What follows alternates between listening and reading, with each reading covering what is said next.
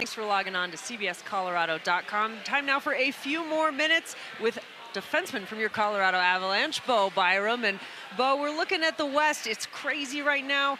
But for you guys, I mean, last year you won all 4 series on the road. Do you care about playoff seeding? Is it as simple as just get in and then make a run?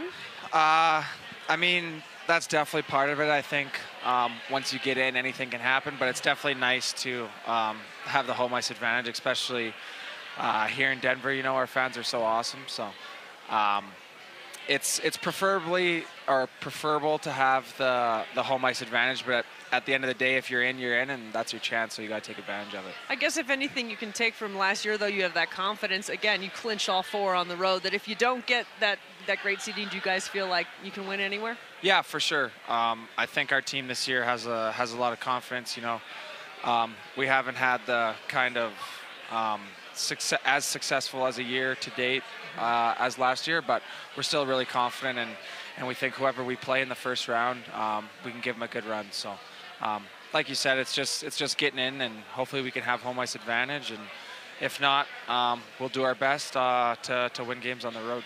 Obviously, every year teams are a little bit different. Every year, different guys coming in and out. For you, what do you think is the biggest difference, good or bad, between last year's team and this year's?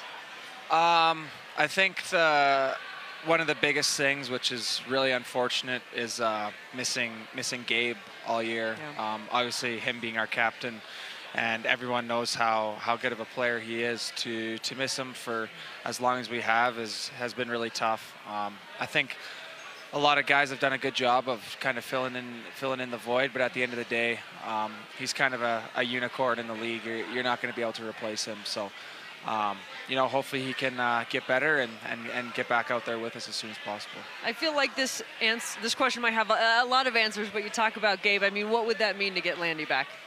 Yeah, I think it'd just be a huge shot in the arm. Obviously, he's got a lot of skill, but he also plays so hard too. You know, he's physical.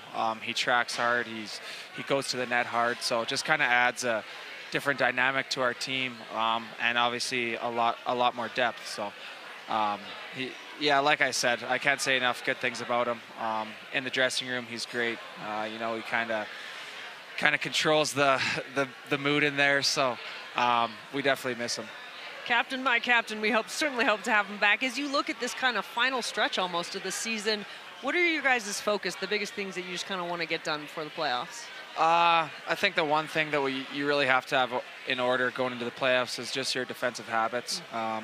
We've talked about it a lot lately. Obviously, just dropping 2 games in a row is not what you want to do, but you learn from it, and that's the biggest thing for our team, I think, is, you know, hopefully the offense keeps coming. We seem to be able to find ways to score goals. So, you know, Nate and Mikko have been great this year, and there's been a lot of guys chipping in. So, but like I said, the biggest thing for our team is just keeping the puck out of our net. I obviously can't let you go without talking about Cale Makar. You ever get tired of talking about Cale? No, never. Cale, I mean, last night, I think a little hard on himself. He said, every time I come back in, we lose. You know, that's just an off trend. But, I mean, what have you learned about your game from Cale and being teammates with Cale? Yeah, I mean, obviously, I'm really lucky to be able to watch Cale every day.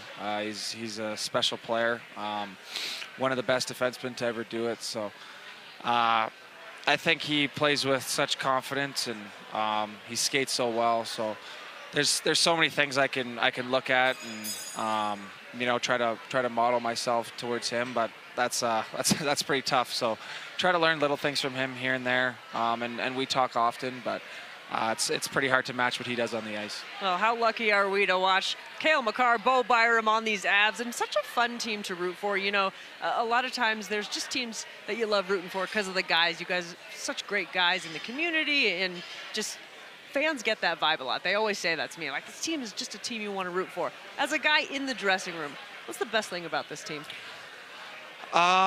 Pretty similar to that. I think we're a pretty close-knit team. Obviously, a lot of guys are still here from winning it last year, which helps with that. But all the new guys that have come in, have just kind of molded right in with us. So it's a lot of fun going to the rink every day, and I think that's why you have success. When you have a smile on your face and you're having fun, usually good results follow.